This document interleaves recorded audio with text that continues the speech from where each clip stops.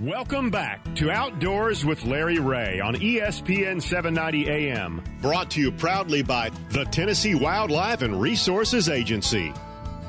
Hey, good Saturday morning. Welcome back to Outdoors with Larry Ray. And I appreciate Andy Tweed and John David Santee sitting in for a couple of segments there as we talk turkey. And as the season opens today in Tennessee and runs through the 28th of May. But let's switch gear and talk to another subject that we love to talk to on Outdoors with Larry Ray. And this guy would normally be with us, but he's had a busy week. And he's been in South Louisiana in the Cajun country down there. And you know who I'm talking about. It's Ron Wong. Good morning, Ron. Hey, good morning, Larry. How are you? I'm doing a lot better and going to be on the Little Red River Monday, Ron. So I know that's going to really jealous. Yes. Well, I'm jealous for you, man. You're down there where you're eating food I can't eat, but I love. But tell our listeners where you've been because it was a trip that we just couldn't pass up. We wanted Ron down there with Outdoors with Larry Ray with Mark Copley and the Strike King. But tell our listeners what's been up this week. Well, I have been. As a matter of fact, I'm on my way home right now. Yes. This early Saturday morning. Yes. And anyway, I was at Gross Savain Hunting and Fishing Lodge, which is a resort, actually, I have to tell you. Yes. And we're gonna learn a lot more about this place. Down the road here, we'll be talking with Doug Miller, the executive director for Gross Savain. But they hosted a Strike King media camp.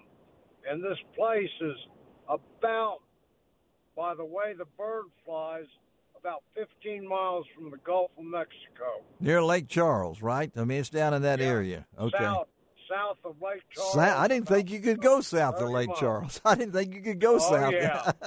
Yeah.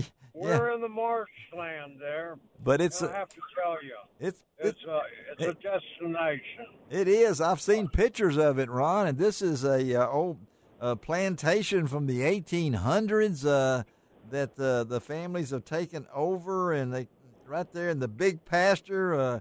And I even found out what Gross Savain meant, and that's translated in the French language, big pasture.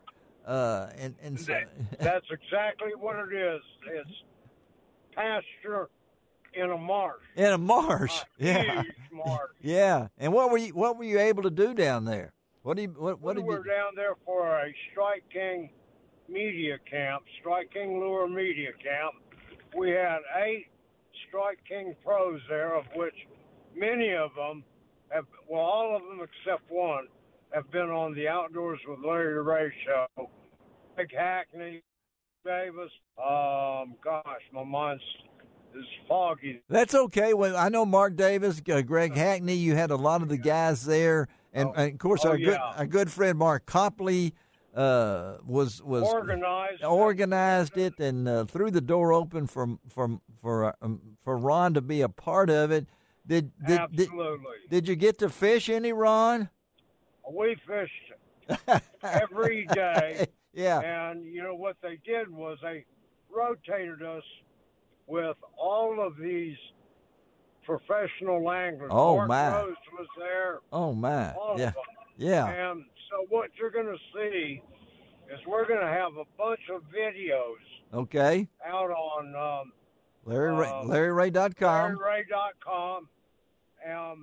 All of these pros talking and giving some great tips about post-spawn fishing, about Gross Savain, and many of them have not been there like me. Yes. And how they break down going to a new place to fish. I mean, this is some really, really interesting and great videos that we have shot from all of these pros talking about these things and talking about some new products that Strike King is out. Yes, and, And you got the 12,000 square foot mansion at the resort. You got 50,000 acres, and then at the same time, Ron, I know you could go we knew you would fish, but there was some food too, Ron. It looks like you didn't do badly on eating either. Listen, Larry, they have a full-time 5-star chef there. Oh, my goodness. Yeah. First night there, they had a 22-ounce ribeye steak. 22 ounce. Come on. Yeah. With these baked potatoes. Yes. With crawfish etouffee. Oh my. It was unbelievable. Next night they did these duck breasts with some kind of a Cajun spinach. Oh me. Casserole. That's enough, type. Ron. I'm getting hungry, Ron. Yeah. And then last night there. Yes. What was it? Was a huge crawfish boil. Oh, I figured that's what it was. I figured it was. 100 pounds of crawfish. 100 pounds. Well, when you got some pretty good sized guys there, that want to eat.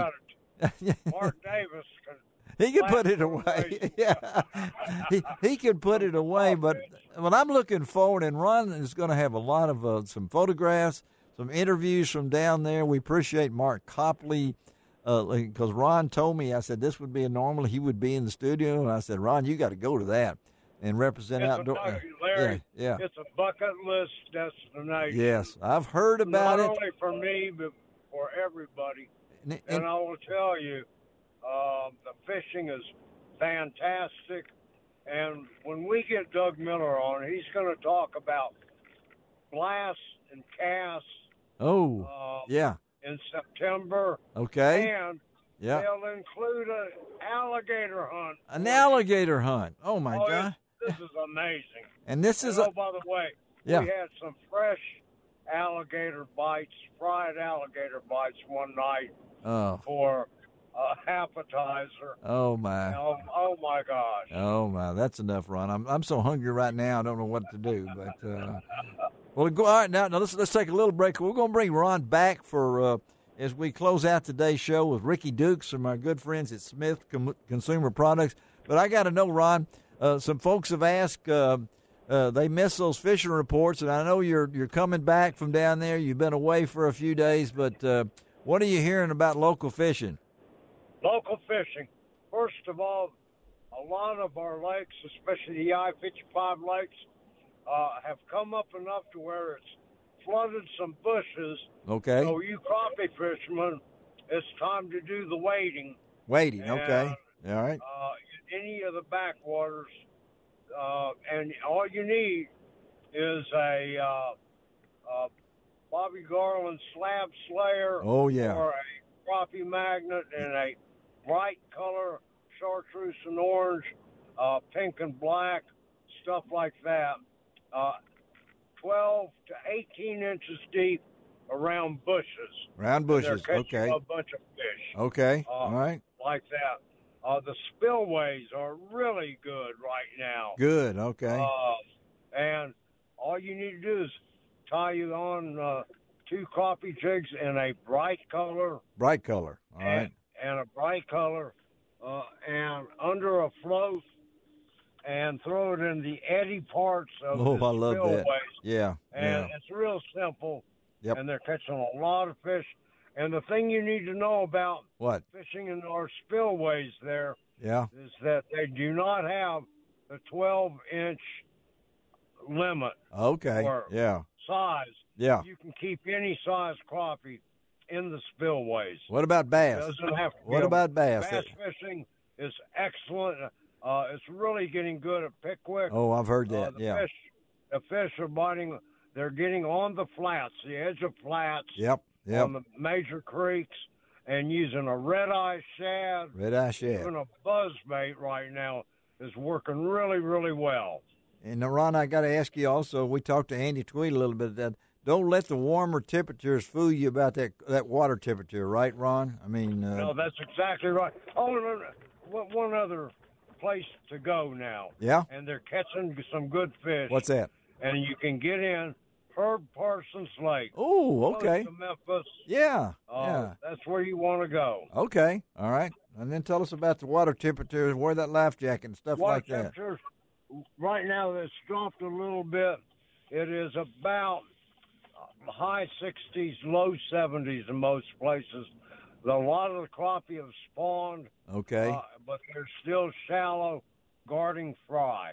Guarding fry. Okay. Well, that's our man, Ron Wong, and we're going to bring Ron back for the final segment because, man, when you talk of Ricky Dukes, Smith Consumer Products, I don't know how many products they got, Ron, but I got you some fishing pliers here for you that they sent. All right. And I'm hanging on to them. I'm hanging on to yours. Shelby got her a pair, and we're going to give away some more when we talk to Ricky later on. But you be safe, and we'll get back with you in about 15, 20 minutes. Okay, man? All right? I'm looking forward to it. All right. Ron Wong, we'll be right back. All right? Folks, I want to remind you quickly that there's a lot of things going on right now in April. So don't let just what we talk about here on Outdoors with Larry Ray. I heard there's something going on out at Shelby Forest this weekend. The fishing is getting good at all the area lakes. As I said earlier, today is opening day for the turkey season in Tennessee. Be sure and check those new regulations, the bag limits, and all those different kind of things. You need to have that out there. And we're going to be posting some pictures. If you kill a turkey today, I want to know some pictures. Send them to lroutdoors@att.net. That's lroutdoors@att.net. I'd like to see some of those pictures. We'll post them on Larry Ray. That's LarryREA.com and give you all the information. So let's take a break. Coming back, and we're going to talk about mushrooms. I love this all. Outdoors with Larry, we cover a lot of things, but we're heading up to the Tennessee National Wildlife Refuge talking mushrooms on Outdoors with Larry Ray.